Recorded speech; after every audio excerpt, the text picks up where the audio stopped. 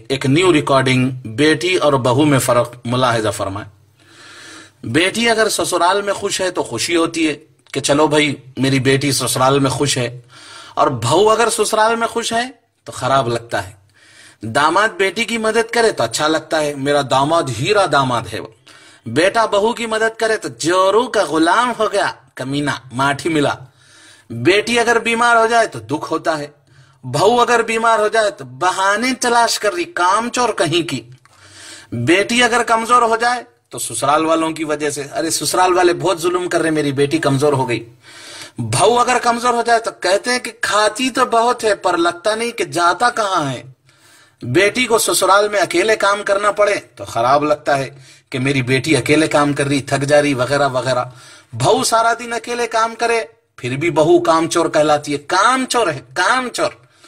बेटी की सास और ननद काम ना करे तो गुस्सा आता है, खाली मेरी बेटी काम करना क्या।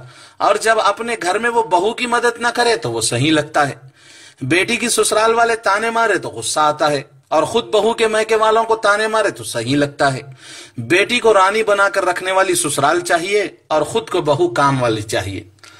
रिश्तों की खूबसूरती एक दूसरे को बर्दाश्त करने में है। बेब इंसान तलाश करोगे तो अकेले रह जाओगे।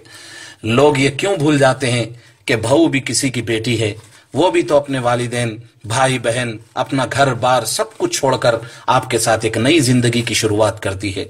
जो भी सास ससुर ये मेरी रिकॉर्डिंग सुन रहे हो, मैं उनसे अदबन गुजारिश करता हूं कि वो कभी भी बेटी और बहू में फर्क न करें, तभी ये दुनिया बदलेगी, समाज बदलेगा और आपकी बेटियां भी ससुराल में खुश रहेंगी।